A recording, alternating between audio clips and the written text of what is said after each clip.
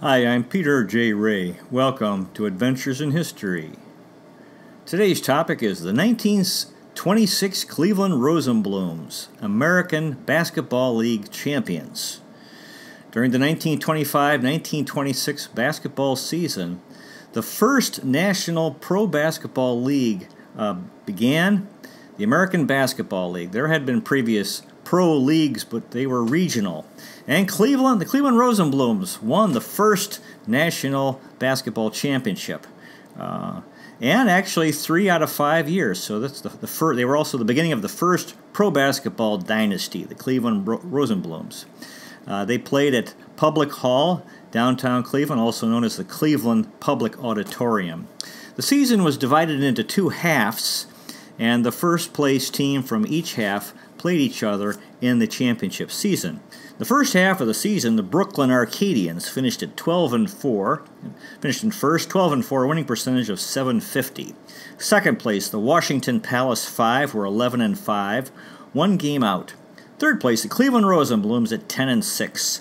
Fourth place, the Rochester Centrals, 9-7. Fifth place, the Fort Wayne Hoosiers, 7-9. Sixth place, the Boston Whirlwinds, 6-10. Seventh place, the Chicago Bruins, 6-10. Eighth place, the Detroit Lions, also 6-10, and in ninth and last place, the Buffalo Bisons, 5-11, winning percentage of .313, 7 games out of first. In the second half of the season, the Cleveland Rosenblums finished in first with a record of 13-1, winning percentage of .929. Second place, the Washington Palace 5, 11-3. Third place, the Rochester Centrals, 9-5. Fourth place, the Brooklyn Arcadians, 7-7. Fifth place, the Fort Wayne Hoosiers, 6-8. Sixth place, the Buffalo Bisons, 5-9. Seventh place, the Chicago Bruins, 3-11. And in eighth and last place, the Detroit Lions at 2-12, winning percentage of .143, 11 games out of first. In the championship series, 1926, the Cleveland won all 3, got a sweep, won all 3 games. Game 1, the Cleveland Rosenblums 36, the Brooklyn Arcadians 33. Game 2, Cleveland 37, Brooklyn 21. Games 1 and 2 were in Cleveland. And Game 3 in New York, Cleveland won that game 23-22. The home attendance at the championship games was in Cleveland 10,000 a game, and in Brooklyn only 2,000. The American Basketball League lasted from 1925 to 1955. Again, it was the first major pro basketball league in the U.S. Joseph Carr, the NFL president, was the founder of the ABL. It organized the 9 best independent pro teams in the East and Midwest. George Hollis, the owner of the NFL Chicago Bears, was the owner of the Chicago Bruins. Max Rosenblum was a department store magnate and part owner of the NFL Cleveland Bulldogs. He was the owner of the Cleveland Rosenblums. Future NFL owner George Preston Marshall, who owned the Washington Redskins and was one of the owners as well, and he was the owner of the Washington Palace 5. Now, the Cleveland Rosenblums had been founded in 1919. The team folded in 1931. They were an independent team from 1919 to 1925, also known as the Rosies. Their original name was the Rosenblum Celtics. In 1919, they were 18-2 and recognized as the champions of Ohio. 1922-23, they were called, quote, the fastest basketball aggregation in this part of the country.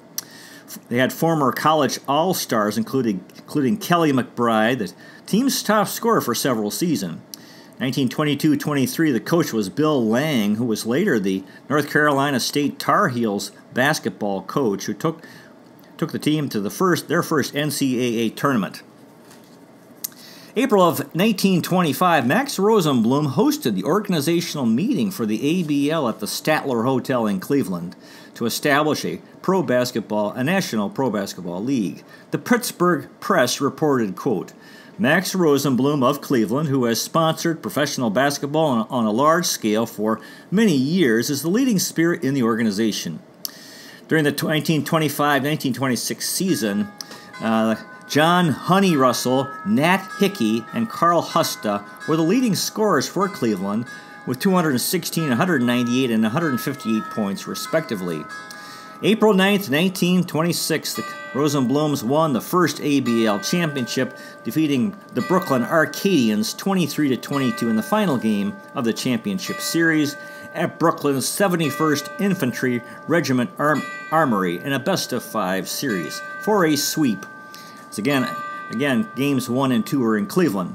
Game 3, the New York Times reported, quote, "Although Cleveland deceived the Brooklyn players by short, tricky passes at various stages of the game, the main strategy of the invaders seemed to be to get a few points ahead and then play catch with the ball to prevent the Brooklyn players from getting a chance. In the final 6 minutes, when Cleveland's margin was never more than a point or two, the ball was frozen or passed from hand to hand for 4 minutes of the time. The starting 5 for the Rosenblums was Carl Husta, left forward, Nat Hickey, right forward, Rich D in center, Dave Kerr, left guard, and John Honey Russell, right guard." I read a fine book, or I'm reading a fine book, and the title is Cages to Jump Shots, Pro Basketball's Early Years by Robert W. Peterson, 1990. Now, going back to the origin of the sport of basketball, it goes back to James Naismith in 1891 in Springfield, Massachusetts. Naismith was a gym teacher at the School for Christian Workers.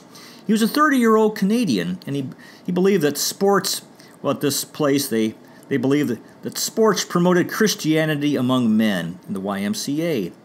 The fall of 1891, Naismith was teaching boxing, wrestling, swimming, and canoeing. He was hoping to come up with something more that was more entertaining for the players. Again, the YMCA believed in promoting a sound mind and a sound body. So James Naismith invented basketball. They had peach baskets. That's where part of the game. That's where the name basketball originates. Peach baskets. He had peach baskets which he nailed to the lower rail balcony around a gym, 10 feet off the ground. In the early years, sometimes they had 9 or 7 players on each side on the court. By 1897, it was fixed at 5 men on each team on the court. The baskets were opened at the bottom in 1912. Previously, they would have to retrieve them. They thought it would be easier. Take out the bottoms of the baskets. A backboard was invented in 1896. Same year, the rules were solidified at 2 points for a basket, 1 point for a free throw. The first pro basketball team was in Trenton, New Jersey, 1896-97. In the late 1890s, there were pro teams in the Philadelphia area, New York, New England, and Pennsylvania. Early basketball, there was a jump ball after every score. The first pro basketball league was in 1898, the National Basketball League. In New Jersey, teams in Trenton, Millville, Camden, and also in Pennsylvania, in Germantown and Philadelphia, 2 teams there. Salary for the players was $2.50 for a home game and $1.25 for a road game. And Trenton, New Jersey was the champion of that first year at 18-2-1. 1898, New York also had their own league, which folded after a month. The NBL lasted 5 more seasons. The titles for the seasons: Trenton won 2, New York won, Bristol, PA won 1, and Camden, New Jersey 2. There were pro leagues in New England, New Jersey, Pennsylvania, Delaware, Massachusetts, New Hampshire, Connecticut, and New York. The 1920s was the age of the original Celtics. They were primarily a barnstormers. They traveled from September to April, playing 100 games in the East, Midwest, and South. They were the dominant team of the 1920s. They originated in New York City and Manhattan. The New York Celtics. In the mid-1920s, 93% of American high schools had basketball teams. The ABL was formed in 1925 as the first truly national league. By that time, cages and the double dribble had been outlawed. They had cages around the court that were taken away. Joe Carr, as I said, was the NFL president. He was the ABL president. George Preston Marshall and George Halas, NFL owners, were on the executive committee. And this first ABL season was successful. All of the advertised games were played. No players jumped contracts. Boston dropped out of the league at the end of the first half. The Buffalo Bisons did not return to the ABL for their second season. I'm also reading a fine book called The Undisputed Guide to Pro Basketball History by Free Darko High Council 2010. Now, the Rosenblums owner was Max Rosenblum, who was born in 1877 in Austria-Hungary in Europe, died in 1953 in Cleveland, Ohio at age 76. His parents were Adolf and Esther Rosenblum. He moved to the United States with his family at age 6 and settled in Cleveland in 1885. He stopped going to school after the 6th grade, later enrolled at Canton Business College and studied bookkeeping. By age 17, he was working as an errand boy for a clothier. By 1902, he was the manager of Enterprise Credit Clothing Company. In 1910, he opened his own clothing store and sold clothes on credit. As owner of the Cleveland Rosenblums, he helped establish the American Basketball League in 1925. And, of course, he was the owner of the Rosenblums during this first season when they won the championship. Again, the 2 playoff games were at the public auditorium. 10,000 fans came for each game. The ticket price range was from 75 cents to $1.65. When the championship New York Celtics broke up, Rosenblum signed Joe Lapchick, Dutch Dennert, and Pete Barry, and he won 2 more ABL titles in 1929 and 1930.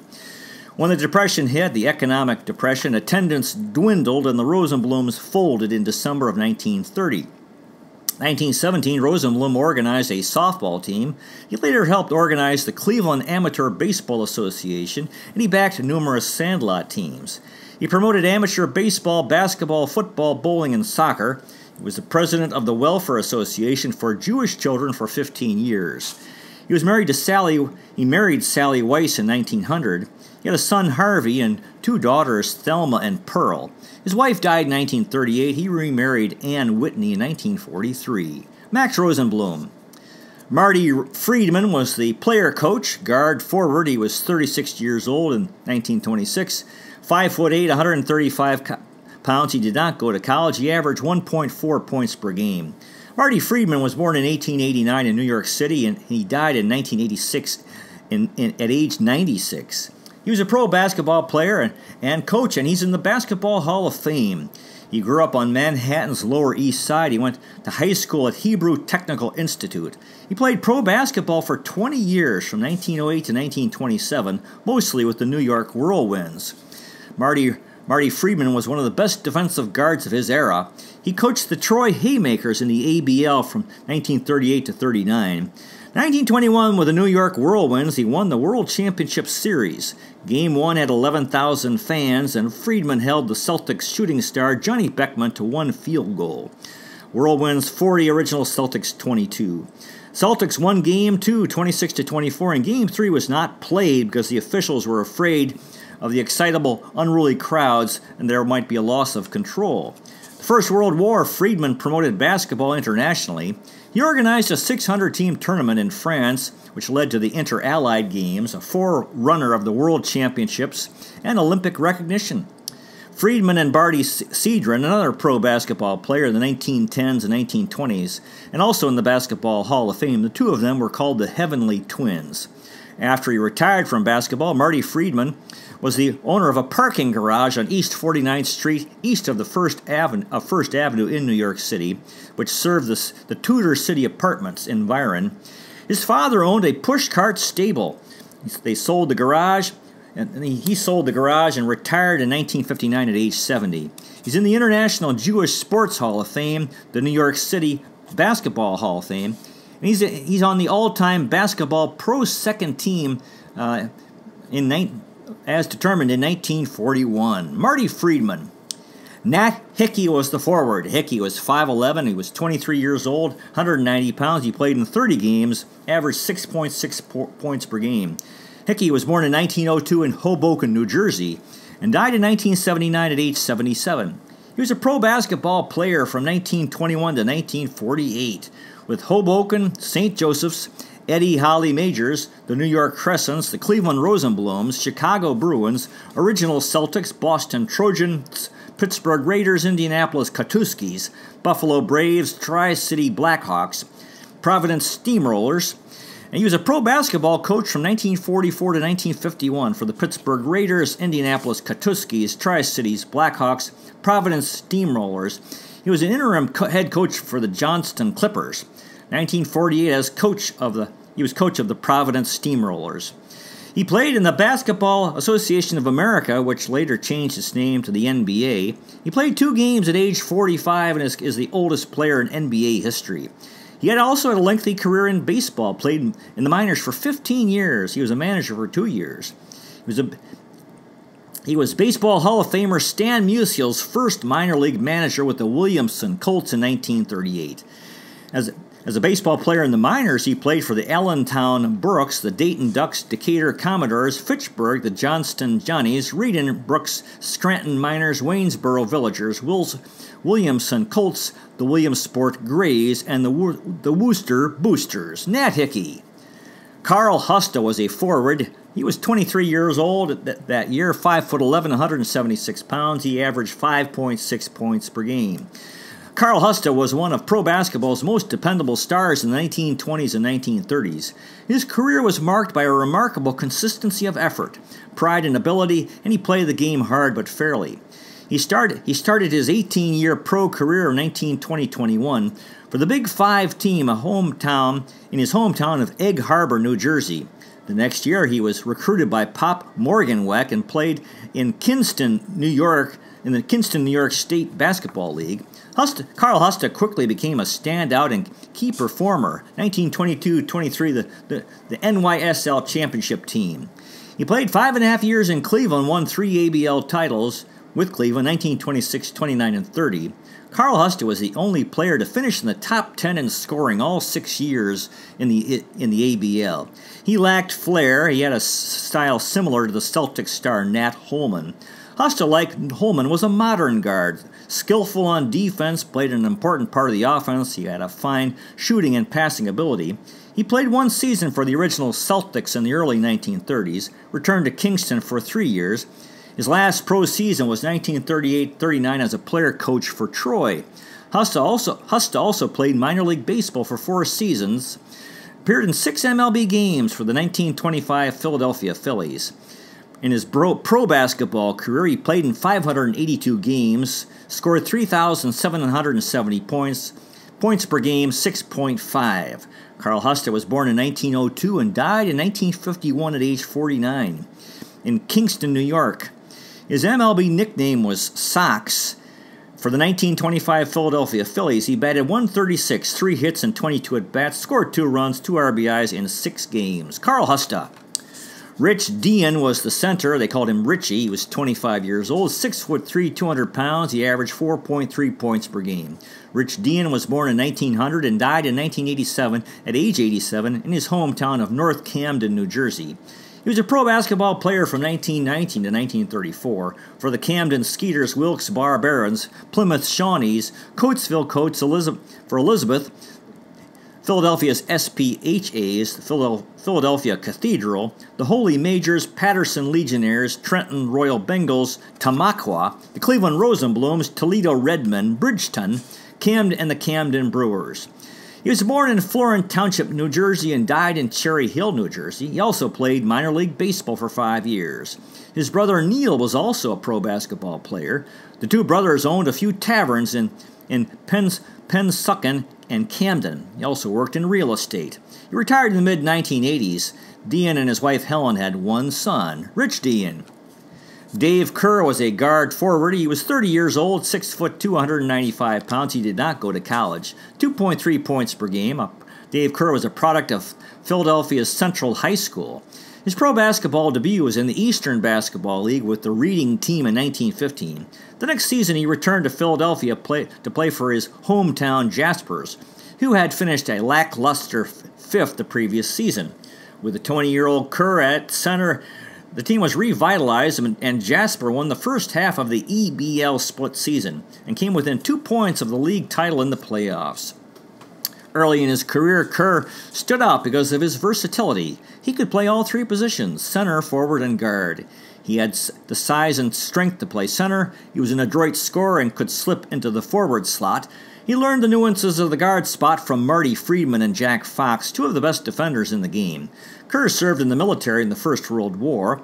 After he returned to the EBL, he developed into a strong, agile guard who could provide scoring punch when necessary. Dave Kerr was an outstanding defender on the perennially powerful Camden clubs of the early 1920s. In 1925, Kerr followed Marty Friedman to Cleveland and played in the new ABL. He averaged a mere 2 points per game. The Rosenblums, of course, won the first ABL title, and Kerr was the defensive linchpin on the team and the team MVP. Kerr was with the Rosenblums for 4 more seasons. The last 3 seasons as player-coach when the team won titles in 1929 and 1930. He was born in 1896 and died in 1959 at age 63. His hometown was Philadelphia, Pennsylvania. He played pro basketball from 1914 to 1930, and during his career he played in 396 games, scored 1,657 points, or an average of 4.2 points per game. Dave Kerr. Honey Russell was a guard forward. He was 22 years old, 6'0", 181 pounds. He did not go to college. 7.2 points per game, which was the second highest scoring average in the league. He was born in 1902 in Brooklyn, New York, and died in 1973 in Livingston, New Jersey, at age 71. He was a pro basketball player from 1920 to 1945 with the Plymouth Shawnees, East Hampton Hampers, Brooklyn Pros, Mohawk Indians, Albany Senators, Northampton Hampers, the Yonker Leaguers, Cleveland Rosenblums, original Celtics, Lou Gehrig All-Stars, Chicago Bruins, the Rochester Centrals, Patterson Crescents, Bridgeton Moose, Carbondale, the Brooklyn Americans, the Trenton Bengals, the Brooklyn Jewels, Dunmore, the Trenton Moose, the Newark New Britain Mules, Nanticoke, Freeland, Albany, the New York Jewels, Hazeltown, and Allentown, Wilkes-Barre, and the New York Hokas, the New York Kate Smith Celtics, Allentown, Hamburg, Tunkhannock, the New York Yankees, the Wilkes-Barre Barons, Washington Brewers, Wilmington Clippers, Camden Brooklyn Indians, the New York Westchesters, Jersey Reds. He was a coach from 1927 to 1960 with the Chicago Bruins, Seton Hall, Manhattan, the Boston Celtics, Schenectady, the Packers, 2-time ABL champion in 1926 and 1939, 4-time ABL All-Star from 26 to 29. He won an MIT championship. 1953 was Seton Hall. He's in the Basketball Hall of Fame, inducted in 1964. Honey Russell turned pro after his second year of high school. He had a 28-year playing career, 3,200 pro games. He was the first head coach of the Boston Celtics from 1946 to 48. He was a coach of Seton Hall from 1936 to 43 and from 1949 to 1960. He was also a pro baseball scout for the Atlanta Braves and Montreal Expos and Chicago White Sox. He signed Joe Torre, Frank Torre, Don McMahon, and Earl Williams. Honey Russell.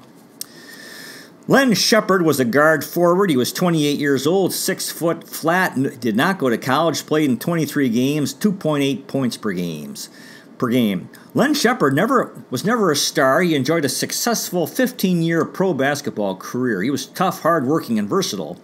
He started in pro basketball in 1917. He had 4 seasons in the Interstate Basketball League, 3 seasons with the Rosenblums, 2 seasons with the Belvoir Fairies, and the Toledo Redmen. He also won in 1930 an NPBL title. He was 175 pounds. Len Shepard was born in 1897. He died in 1991 at age 93. His hometown was Northampton, Massachusetts. His playing career lasted from 1917 to 1934 for East Hampton, Westfield, Turner Falls, the Cleveland Rosenblums, Fort Wayne, the Belvoir Fairies, Toledo Dayton Kellys, and the Toledo Crimson. Len Shepard. Dutch Gunther was a forward. He was 28 years old, 6'1", 180 pounds. He did not go to college, 2.7 points per game. His given name was Walter. He did not play basketball in high school or college. He first gained notice for his basketball skills in the Springfield, Massachusetts church leagues. At age 18, he signed to play for the Fisk Red Tops, one of the best independent teams in Massachusetts. In the early 1920s, Gunther was the best player in New England. In 1923, he led the Massachusetts Interstate League in scoring. He played for Boston. He played for Boston in the ABL in 1925. And Gunter was the first player to sign a contract, led the team in scoring, was the best overall player on the team. However, Boston dropped out at midseason and Gunter signed with Cleveland. In an era of basketball that was really rough and sometimes brutal, Gunter was noted for his sportsmanship and fair play. He was born in 1899 and died in 1962 at age 63. His hometown was Springfield, Massachusetts. His playing career lasted from 1917 to 1928. Played for the Boston Whirlwinds, Chicago, and Waterbury, among other teams, and averaged 5.1 points per game during his career. Abe Schreiber was a guard forward. He was 27 years old, 5'9", 165 pounds. He went to college at Ohio Northern, graduated in 1922. He only got in one game, did not score. Abe Schreiber was born in 1898 and died in 1994 at age 96. His hometown was Cleveland, Ohio, and his playing career was from 1922 to 1926 with the Cleveland Rosenblums. Abe Schreiber. Now, after the season, the 1926 American Basketball League Championship Series was played. Game 1 was at Public Auditorium in Cleveland on April 7th, 1926. 9,000 fans. There were two 40-minute halves in the game. The Cleveland Rosenblums hosted the Brooklyn Arcadians. Brooklyn led 22-19 at halftime. In the second half early, Brooklyn was up 27-19, and things looked bad for Cleveland. However, the Rosenblums rallied to leads 33-30 with 3 minutes left. Later, the game was tied 33-all, and at the end of the game, Cleveland had the ball at the buzzer. Rich Dean hit a game-winning basket with a foul. He hit a free throw after time expired, and Cleveland won the first game 36-33. Nat Hickey had one of the best games of his career. Game 2 was a blowout in front of 10,000 fans in Cleveland. The Rosies led 23-9 at halftime. Rich Dean was a defensive star in the game. The final score was Cleveland 37 and Brooklyn 21. Game 3 was at the 71st Regiment Armory in Manhattan, New York City, and only 2,000 fans came. Cleveland led 11-10 at the half. And 8 minutes left in the game, Cleveland was up 19-18, and they froze the ball for 4 minutes. There was a steal, and then Brooklyn was up 20-19. With a few seconds left in the game, Cleveland was up 23-22, and Brooklyn's Red Conity missed a free throw, and Cleveland won the game 23-22 to become the 1926 American Basketball League champions, the Cleveland Rosenblums. So that concludes today's presentation. God bless all the fellows who played for the Cleveland Rosenblums in 1926.